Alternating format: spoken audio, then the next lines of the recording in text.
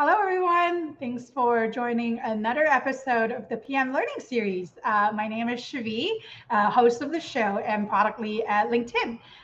Please introduce where you're joining us from. Really excited for another episode to chat with amazing guests and with all of you. So, the Product Management Learning Series is a series of live streaming events where industry thought leaders and product practitioners share their PM career journeys as well as lessons learned along the way to inspire current and aspiring PM like you to level up your product career. So please make sure you subscribe to our newsletter, which you can find the link in the events details tab that shares recaps of key takeaways from today's event, as well as future event updates. We are also recently launching a brand new special series focused on building generative AI products. So if you're interested, make sure you subscribe so that you can receive regular weekly updates around trends and thoughts from leaders building generative AI products. With that, today I actually have a very, very special guest. Let me bring him up to the stream. Hi, Felix. Welcome to the show. Hey, Chavi. Thanks for having me. Yeah. So for folks, please drop in the chat where you're joining us from. I do see potentially some spam comments in the show, so make sure you don't click on those. LinkedIn is working really hard to get rid of some of those messages, but make sure you don't get tricked into clicking in. But yeah, so folks, please introduce yourself, what questions you want to ask us. But Felix, thank you so much for joining us. I know that it's very late in Singapore on a Friday night. So excited to have you here. You are the co-founder and CEO at ADPList. You launched it during COVID pandemic in 2021 for a very noble mission, right? To help people who had lost their jobs, find mentorship, find jobs, find their community. The startup has grown into one of the world's largest mentorship platform with over 16,000 mentors from companies like Netflix, Airbnb, Google, and more, hosting over 60 million minutes of mentoring sessions on subjects such as data science, product design, and software development. I believe earlier this year, back in May, the ADPList Product Day, I was honored to be part of it and maybe contributing to the 16 million minutes, or maybe even more now, because this was listed a couple months ago. I'm sure the platform has grown since. Yeah. But it's really, really amazing to have you here. You were featured as Forbes 30 under 30 and the Asians list, and then also one of the future leaders. So really excited to have you here. And yes, folks, please continue to introduce yourself. We have a lot of folks from the US today, from Dallas, Jersey, New Hampshire, Florida, Chicago, Atlanta. And then folks from India. So yeah, continue to introduce yourself, drop in the chat where you're joining us from.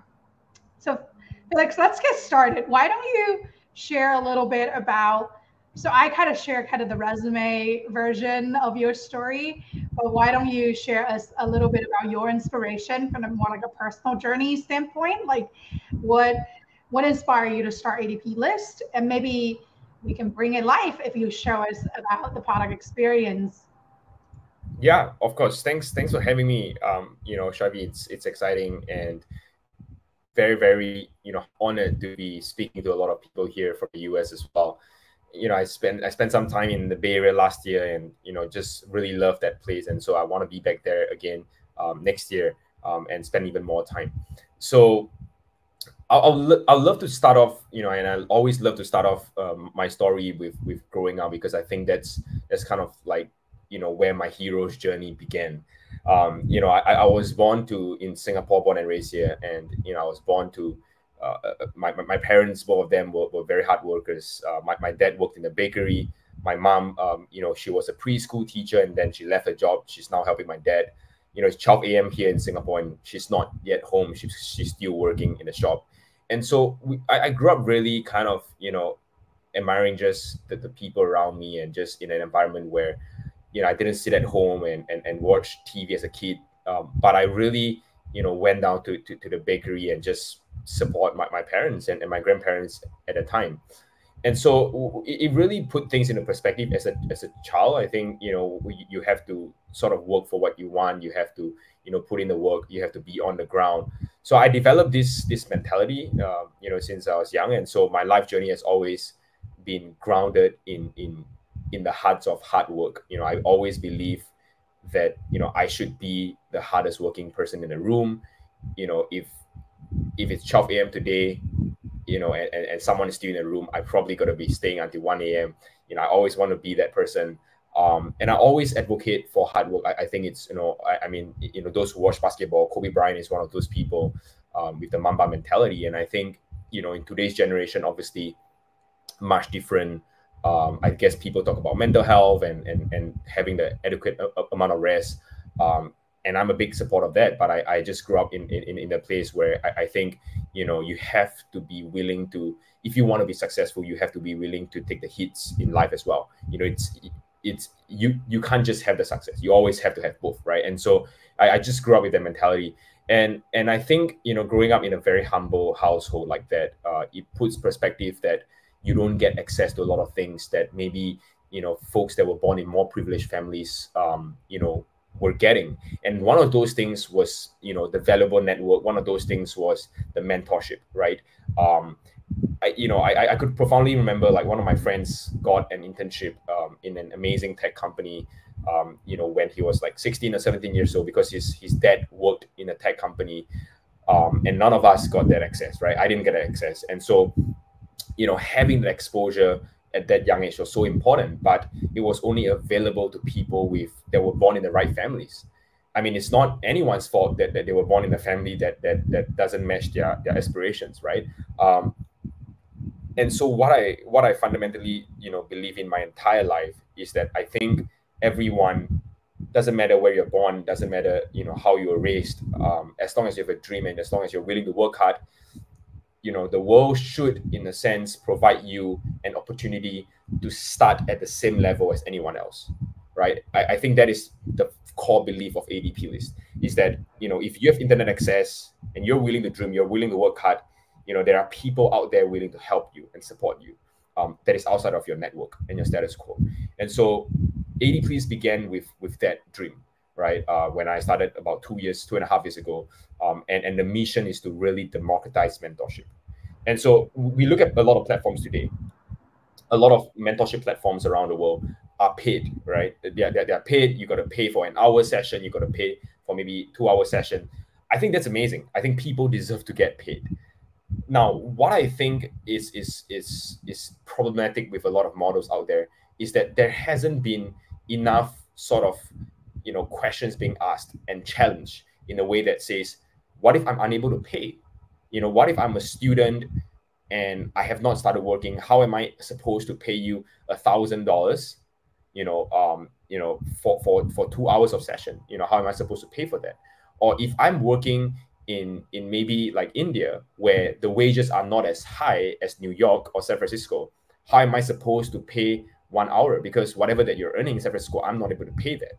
And so we developed a platform that allows people, and I'd love to share my screen, to just help them find those people who are willing to support them in their career.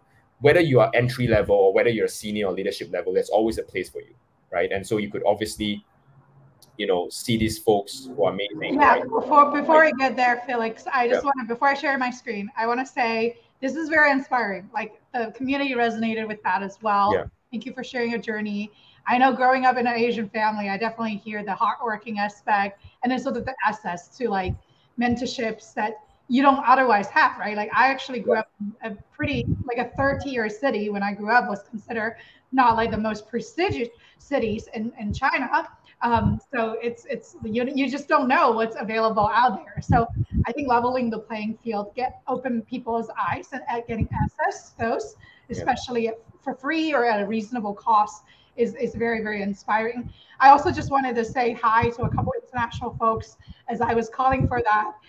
We have folks joining us from Niger, from there's some OTAN folks like Ara from Africa, Rwanda, from Italy, We have folks from Jerusalem, UAE, and a couple other countries. Thank you so much, folks, for joining us. In addition to obviously the US crowd and Leo from Argentina. Now, without further ado, yes, let's bring up this stream, and maybe you can share us a little bit about, what folks can do on ADPList. Yeah, sure. I'm just gonna maybe like take less than a minute. So basically, this is what you see on ADPList. You can find multiple mentors from so many different levels, and if you're a leader, you're a junior level, you're a mid level, looking to learn from someone, just come to ADPList, click on their profile. You could always find some time with them, or you could just click into one of these profiles as well. So there's so many different types of mentors, right, that has time available. So Niyata, hopefully I'm pronouncing her name right, Niyati, sorry. So you could always find a time, let's say on 9 October, maybe 2 a.m. because I'm based in Singapore, right? So you could always find a time with them and, just get a time to speak to them about, your sort of like what you're looking for in your career, or, maybe just exchange some notes as design lead to design lead as well. So it's completely free, right? Because these mentors are all contributing for free. So it's one of those things that, the demo is over, by the way. So it's one of those things that really helps to open up our perspective, right? That there are so many people, thousands and tens of thousands of people out there who are willing to just put like 30 minutes on a Friday morning to just have a chat with us. And I think mentorship over the past maybe few years, for as long as I know that it exists, I think has always had this notion that mentorship are only for people looking to switch their career or looking to maybe break into tech or something like that, or just for junior people. But no, I mean, we all have mentors. Like, you're a manager, you're a lead, you're a director, you all have mentors. I think the honest question is, are we willing to admit that we're not yet the best? And are we willing to learn from someone who we respect and admire? And are we willing to be open to different perspectives and voices? Because I think, when we put a pedestal on mentorship and we say that, okay, look, they're only for junior people, I think what we're saying is that we stop growing and we stop trying to learn from others when we have a job or when we become leaders. But that is not the case. The case is that we probably learn from different people now, but we're still learning. And so I think that is the perception that we're really trying to, rebrand and change as well at ADPList, with hopes that I think people are able to find mentors at all levels, all skill sets. And that's really our hope and our dream, to create more of those conversations that help you to create new perspective, right? Imagine today I'm able to create with, a conversation with the founder of Airbnb, right? Brian Chesky, right? Like, there's so much things to learn from him. So I think there's always a lot of learning, and we just have to be open, to be able to learn. And hopefully ADPList becomes that window where we're able to see one another transparently. Yeah, this is amazing. I think it also, again, resonated with our community for creating SS, democratizing this SS of mentorship. And not just at the entry level, right? But also, as you alluded to, like across all levels, and also to expand kind of your perspectives for people who have been there and done that, and then be able to share that knowledge. Now, there's so much that actually I can unpack on what you just said. So let's dive in. And folks who are joining us, if you have any question for Felix, feel free to drop them in the chat. So we know that earlier, looking at your background, you were previously, actually, you were a serial entrepreneur. You co-founded PackDads, acquired in 2018, and then led product design at GotTrade and Passpal. So you had a background in design. How does that help you, embrace sort of a more purposeful design with intention in this entrepreneurial journey as you started building ADPList and building this community? Especially, I think in many ways, startups are very resource crunched, right? So a lot of times people have to trade off kind of like the near-term focus versus doing the right thing, doing, things with intention. So tell us a little bit more about that. If you have any specific examples, you could share that with Gray as well. Yeah, of course. That is a great question, Shivi, I actually didn't put something on LinkedIn, which is I spent 2 years in the military service here in Singapore. And I think that shaped a big part of my life as well, which we'll talk about that. But being a designer and being a founder, I think there's a lot of similarities when it comes to problem solving, right? When it comes to designing great experiences and caring about people who actually use that experience. One of the biggest things that I take away as a designer into the founder's journey, in many ways, is, I'm not going to typically say I'm not going to say the typical things like empathy or anything like that, but I think you tend to have a very honest opinion and view of the world. And when I mean honest, I mean extremely objective, right? And so one of the things as a designer that we always I think a lot of designers fall into this trap, is to think that the world revolves around them and the things that they design. It's easy. It is a legitimate temptation to think that if you work at, a certain startup, or if you work at WhatsApp, or any of these companies, it's legitimate temptation and a real thing to think that the world revolves around you, because you're working on that problem 24/7. You come back from the weekend, you work on that problem again and again and again. So it's easy for you to think that the world revolves around that, but it's not. I think the best designers will understand that the product that you design, the service, the product that they design, is only a fraction of someone's day, someone's life. And when you objectively recognize that, you start to really think, what is the quality that I'm trying to bring out, at that instance? What is that experience that I'm trying to deliver in that short amount of time? And the more important question is, it might just be a fraction of someone's life today, or it's this week or this month. But can I make that fraction of time important? I think a lot of designers start asking, how can I make that time bigger, right? How can I make more people spend more time on the app? Which I think it's a great question to ask, because we have to ask that question. But I think that is a secondary question. The first question we should be asking is, can we make that time that they're already spending important, right? And then we talk about, can we extend that time? Can we make it bigger? So I think this is something that I bring. This is a perception that as a designer I bring into as a founder, right? To be able to bring that, I think that pragmatic, reality, and to be able to design an experience around that. So I think that's the one thing that that I always reflect on. Yeah. That's awesome. I think the next set of question, actually, one of our community members, Sarab, was asking, that's also where I was leaning into, but I can unpack some of that. I think let's talk about some of the challenges that you face, right? One of them, I think it's about monetizing the product, or how you think about democratizing access, but at the same time balancing the cost that needs to run the business. Let's start from there. And then I have a couple more follow-up questions that I wanted to ask. Yeah. Yeah, of course. This is a very popular question. I get asked this in almost every single call I go to. It's sort of an interesting question, because I always wonder, why would people be curious about a product where they can just use and have fun, and benefit from it, and why question that? And so I think, I've always been very open to share. So the way that we look at ADPList is less of an education platform, but more of a social network, because ultimately we're bringing groups of people together through an interaction, and this interaction is called mentorship, right? On LinkedIn, that interaction might be a newsfeed. On Instagram, that interaction might be stories or Snapchat, right? But on ADPList, that interaction is mentorship.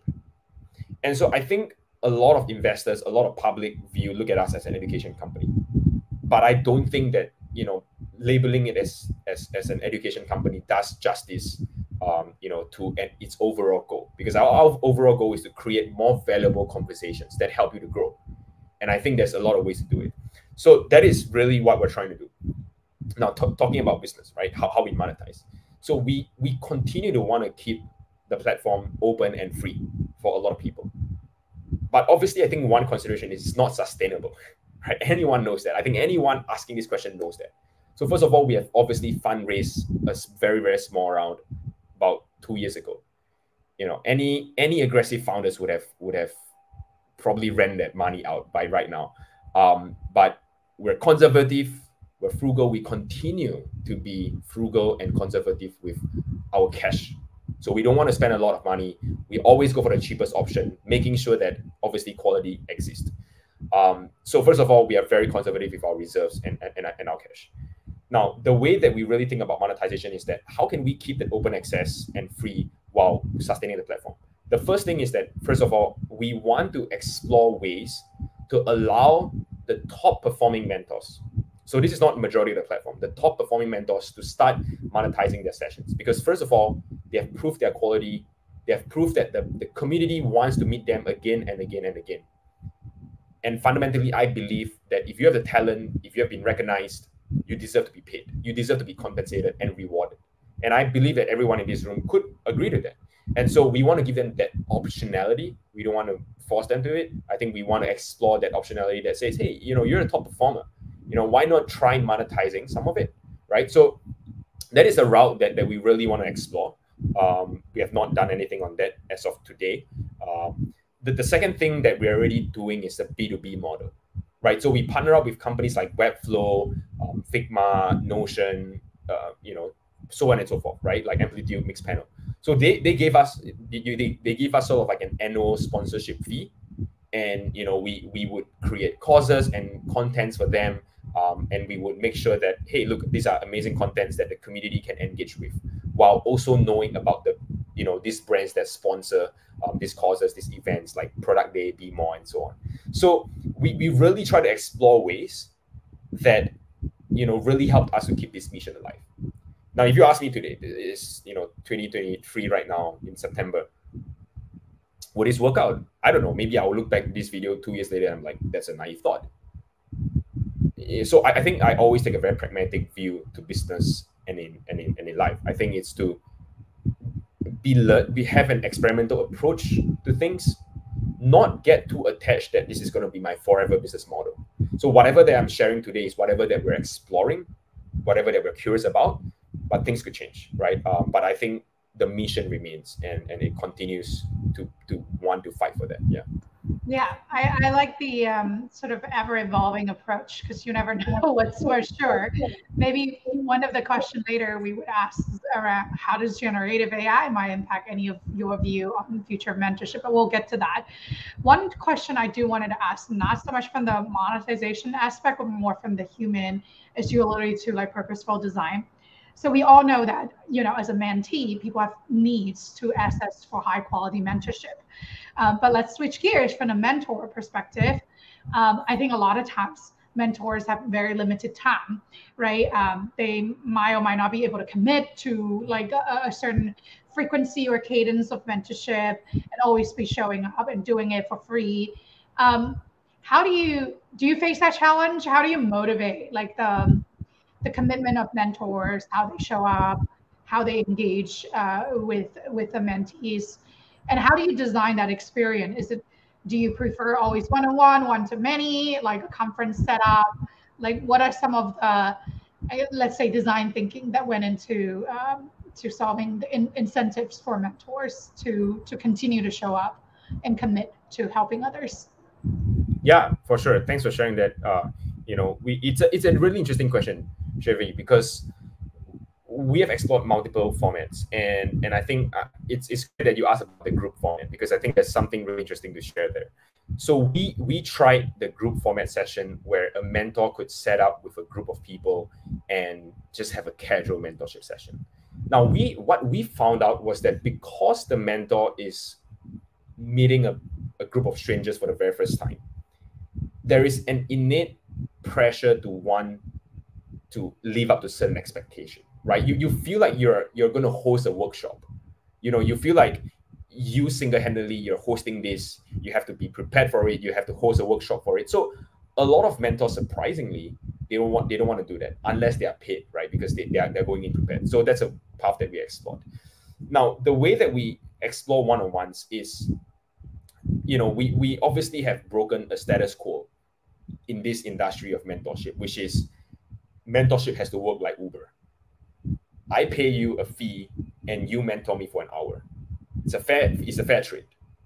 So you look at a lot of our competitors, they do that. And I think that was before we came out. And when we came out, we said, no, screw that. We're not really going to, look at that and say that is going to work. Because as I talk about, the very fundamental principles is that someone living in a totally different economic circumstances from you would never be able to afford your 1 hour. And that's not the world that I want to live in, nor that's the world that our kids should be growing up, right? Like, I should be able to go to somewhere without having to worry about the price tag because I'm chasing my dream. And so when we look at that, the most important thing, when it comes to mentors, we have designed an experience that allows them to flexibly, flex their time around 30-minute schedule per week or even 15 minutes, right? And if they feel like this is not the week that they want, the system automatically caters for that, right? We block out their dates. They are flexibility to block out their dates. There's no minimum commitment as well. So we really allow them to opt in and out of the system as fast as possible. I think providing that flexibility is an attractive point, because I think a lot of founders, they think about scale and then they forget that, hey, look, these people are human as well. They have limited time as much as you do. So I think a lot of people went with a very aggressive approach that, hey, you got to commit and stuff like that in the name of retention. But I think real retention comes when you care about people and you know that if I design a good enough system and a good enough experience, they will come back. And we're seeing retention of sorts, right? Like we have mentors who have not been free for the past 6 months, but then they come back and they're like, hey, for the next half of this year, I'm much more available. And this system allows me to opt back in. So when you create such a thing, design such a system and experience, I think people, tend to, react to it and they want to be a part of it because it's a system that they can trust.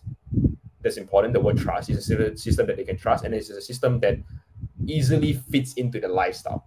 So remember, I think one of the most important things we talk about is that you have to design around their life, not try to create, the 25th hour, because that's not possible. So understand the fundamentals and then try to create around that. So that's really how we approach our problems is, by giving a more flexible approach and whatnot.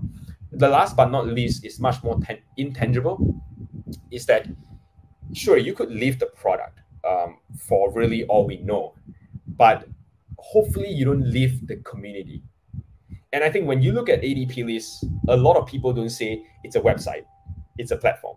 I think there are some people that say it's a platform, right? But majority of people here today says that ADPList is a community. I think that is the most amazing thing that any founder could ever think of, especially when you have a platform this big with hundreds and thousands of people, because then you know that you created a sense of belonging, and they could leave your product, but you could launch maybe a whole new product and they will still be here because they're your community. And I think that is the most powerful thing that we have ever created, and that's why we continue to invest a lot back into our community, because we understand that sometimes you might not be free to use the product, and that's fine, but the community still has a tons of things where you can benefit from. So stay with us, right? And I think that is what we really try to create when it comes to retention. Yeah, absolutely. I think the power of community is so important, right? Especially over the past couple of years, as people working remote or managing lots of change, from managing the pandemic to the great reshuffle, now to a lot of tech layoffs. And, earlier I asked about, the question around AI. So I'm actually also really curious about how you think about generative AI and how that might or might not impact mentorship, in what ways, and how would you design the experience around that? Yeah, for sure. Saurabh has been asking amazing questions, so shout out to Saurabh. Gen AI, I think it's a relatively new thing, this year. Obviously, things has gotten out of hand, when it comes to scale of Gen AI, which is exciting. I'm personally following the progress of it. I look at Gen AI, I think, as a huge catalyst for great conversations and great relationships. These two things, right? It's a catalyst for great conversation and great relationship. But I don't see Gen AI replacing, you talking to a human being, because there are unique circumstances, unique stories that a human could never really fit into the system, right? And so the level of empathy to understand your question on a scenario, situational basis, those things cannot yet, be performed by Gen AI. But the reason why I said it's a catalyst is because it helps smoothen the entire process, to meaningful conversations and to meaningful relationships. I think one of the first thing that I really observed, especially with so much Gen AI things coming out these days, is that a lot of teams, founders, startups, whoever, right? They just jump into it, which is amazing. I think the spirit of innovation has to be there. We got to jump into it. We, at ADPList, we're talking about this and we are trying to explore things as well. But the most important thing is that when you jump into it, are you conscious of the value that you're delivering? Because I think a lot of people jump into it, and while they were working on one product, it seems like, they entirely sacrifice, the other, like the main product that they're working on, and they just jump into Gen AI. So I don't think that, to me, is a healthy approach to think about problem solving. But I think the main problem solving that we should think about, oh, sorry, I think there's a phone ringing inside. No worries. All right. Yeah. Sorry, I just Nope. didn't know my phone. Real. But yes, the way that we think about like Gen AI, just to keep this quick, is that, we have to think that, have you first delivered the problem that you're solving? Because when you jump into Gen AI, I think you're jumping the hype, right? So does generative AI delivers your value, or does it catalyze your value? I think those two are very big questions to ask. And if it's neither, then you're probably just jumping onto the hype, right? So I think, we think very carefully about that. And at ADPList, I think that the biggest task that we have today is using Gen AI to match people, first of all, to obviously have AI to match people with relevant conversations. I think the second thing is, how do we prompt them to ask the right questions, right? How do we prompt them to ask the right questions during the conversation, before the conversations, and even after the conversations, to maintain the relationship, to, brush up their skills, so on and so forth. So these are things that we're thinking about. Yeah, I think it's important. The matching aspect is super great, like making sure that the time is well spent. And I love the prompting aspect, like making sure you prepare for the right, set of questions to show up. So I think there's a lot of love for, the focus on the community, as well as for your shout out. I know we're coming up on time. Time just really flies. We usually ask a lightning round of questions to all of our speakers and guests on the show. Are you ready for the challenge, Felix? Yeah, of course. Let's do it. Okay. So in 60 seconds or less, what is your favorite products currently and why? Oh my God! Wow. Probably maybe beside ADPList. Yeah. ChatGPT. Yeah, ChatGPT. I will not. Yeah, I'll just say ChatGPT. Okay. Who would you consider as your sort of the most influential product leader in your career? Product or design leaders? Well, I think would be my former boss, Rohit. He's the CEO of GoTrade, and the reason why I say that is because it's a huge topic to uncover. But I'm just gonna say this, right? Like, I think a lot of designers don't think about business and don't speak business and growth enough. Like we think about pixels, we think about experiences, but we don't think about numbers, growth, and business enough. And that is a big problem. And we could obviously dive in the rabbit hole in this the other time. But my ex-boss had me looking at Excel sheets and growth numbers every single time I was in the office. In fact, every single day. And I think what that puts in perspective is your design working? How can you make design better so that numbers grow as well without compromising the experience? And I think he really grew that into me, and I'm just so thankful for that. That's amazing. What is one final piece of advice or resources that you like to share with the community? Well, resources wise, definitely use ADPList. There's a lot of amazing people there that you probably haven't met and connected with. So go to talk to them. One piece of advice I think is to,